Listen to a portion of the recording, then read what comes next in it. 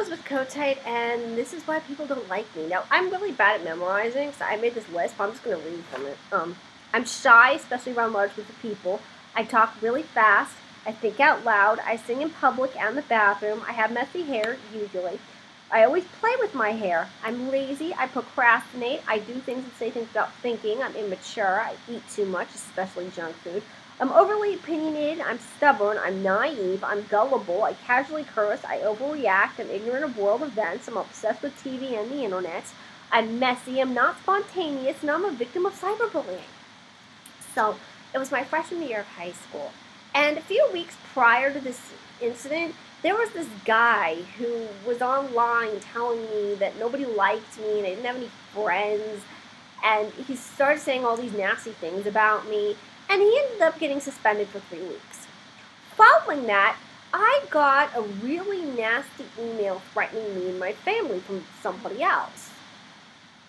And I was really upset about it. I didn't understand why anybody would do that, especially because I really didn't talk to that many people in school. So what could I have possibly done to invoke this?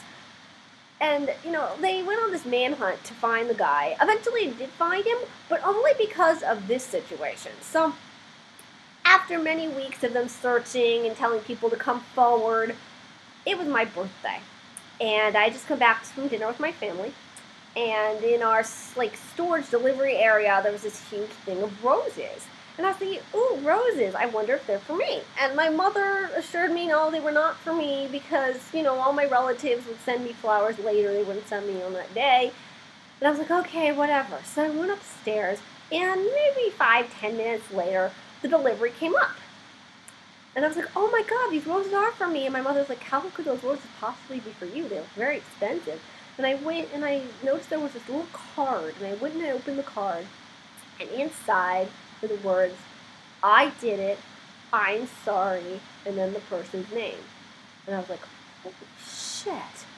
Like, why would they do that? I don't understand why they would do this.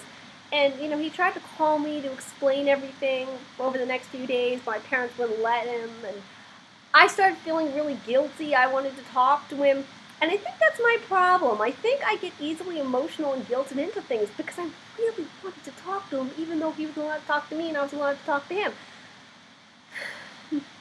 No, I feel really bad about the whole situation.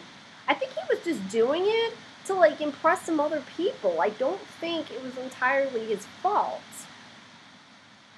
And, yeah, we moved on with our lives, though. He was kicked out of school, but I found that things actually turned out pretty well for him after that. Apparently, getting kicked out was a blessing in disguise. And I moved on with my life. My life has been pretty good since then, so yeah. Bye, everyone.